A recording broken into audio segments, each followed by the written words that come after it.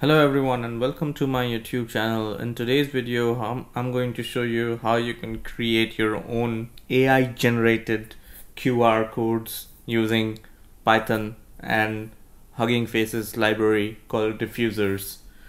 So to start with, we will import a few things. Let's import Torch. Let's import a library called QR code to generate the QR codes, but there's a bunch of resources available online that you can use to generate the QR code images for free. This is also free, so feel free to use whatever you like. And now from Diffusers we will import Stable Diffusion, ControlNet pipeline, and ControlNet model. So now we have this, we can define our ControlNet, which is ControlNet model, and this is the model that we are going to use. Dot from pre-trained. It's trained by a user called Dion Timur, and they have trained not only a ControlNet on QR code for Stable Diffusion 1.5 but also for Stable Diffusion 2.1. And I'm going to change the torch D type to torch.float16. Now we have the ControlNet defined, and now we want the Stable Diffusion pipeline. So I will just say pipe is Stable Diffusion pipeline from pre-trained, and here I'm going to use Runway ML's Stable Diffusion 1.5. And my ControlNet is ControlNet. We have the same torch D type, and I will also disable the safety checker, and that's it, and send this to CUDA device. Now if you have like Xformers installed, you can enable memory efficient attention for less memory consumption. Enable Xformers memory efficient attention. Okay, great. So now we have the pipeline and we have the ControlNet pipeline, that's it. And now what we can do is we can generate some QR codes. So let's define a function called generate QR code. I'm just going to paste this function, and then I'm going to explain it to you like what's happening by generating a bunch of QR codes or just one QR code. So here I define the QR code, like what kind of QR code I want, and this is an important error correction that you might want to have. And then I add the data, which is my content. So I can just say here content, which is just a string, and then you create the QR code. Then we are generating a background image which is filled with pixel value 255, but you don't have to go into all the details here. Let's just generate a QR code and see what it looks like. So generate QR code.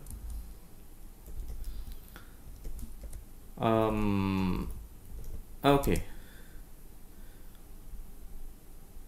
Image is not defined. Okay, so we need to import from PIL import image. So now it has generated a QR code for us. So you can see like the QR code is centered and you have a bunch of white space all around it. So that's what the function is doing. So let's keep it here. And now what we can do is we can try to use the ControlNet in the pipeline that we have defined earlier to create some amazing QR codes. So prompt, let's leave it empty. Then you have negative prompt, and you need the QR code image. So QR code image is, let's say QR code content, and the content here will be bit.ly/abhitubesub. So if you go to this link, you will be subscribing to my channel. You still have to press the button that it's okay to subscribe. And now we can say, okay, we have everything. we can create a generator. So it's torch.generator. We don't need to set any seed, and output will be pipe. Inside that you have the prompt, the negative prompt. Instead of QR code image, this will be image, and width, let's just set it to the width of QR code image. Height, and now comes important parameters, guide and scale.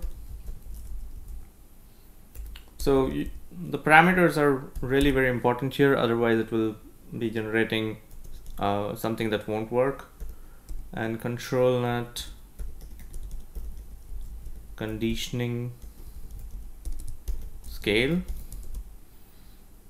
1.25. We can set it to different values. Generator is generator. And in number of inference steps, I set it to 40. So once we have this, we should be able to generate the image. So, but we didn't write any prompt, so let's write some prompt. I'm just going to copy paste some prompt because you have to find good prompts. So this is one of the good prompts that I found. IMAX, hypnosis, graffiti, I'm not sure what it is, but looks good. Generator. Okay, so now it's generating the image, and to see the image in a small window, we can just do plt.im show output.images 0, since we generated only one image. And this is what the QR code looks like. Pretty cool, huh? I'm not sure if it works though, so we can check if it works using our phone. So this QR code doesn't seem to be working. So what we are going to do is we're going to change some parameters. Let's move this here, and let's make it 2.25. Now it's generating the image again with the same prompt. Now we got some QR code, in which QR code is more visible. It's because we increased the ControlNet conditioning scale, and this QR code seems to be working. So let's decrease it to 1.7 and then see like if we're getting something much more abstract. Okay, so we got something, and even this QR code seems to be working, and I'm checking it using my phone. You can also check that. So this is the video, everyone. It's as simple as this to generate these good looking AI generated QR codes that you see on the social media everywhere these days. And there's also a Gradio app that you can use. So I'm just going to show you the Gradio app now. So the link to the app is also available in the description box. So what you can do is here you can just write the content and then just change the parameters, and it's going to generate a QR code for you. So like this one. Or maybe let's try this example, this one. Yeah, and I can just change the link bit.ly/tube-sub. Okay, and maybe we click run. and it's going to take a while.